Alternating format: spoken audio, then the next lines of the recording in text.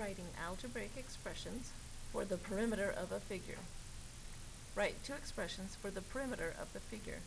Use all 5 side lengths in your first expression. Simplify to get your second expression. Note, the figure is not drawn to scale.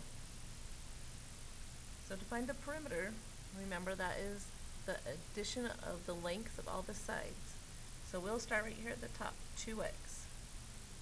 And going around, we'll add 2, 16x, 19, and then 6x.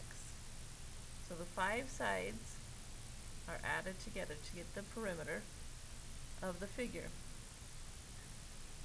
So when we want to get to the simplified answer, we're going to combine all the x terms and all the number terms. So I'm going to rewrite this.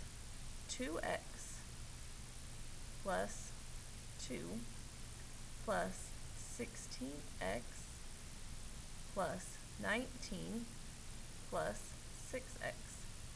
So I wrote all the x terms in one column and all the number terms in the other column. And now I'm going to add down this column and down this column. So 2x plus 16x plus 6x.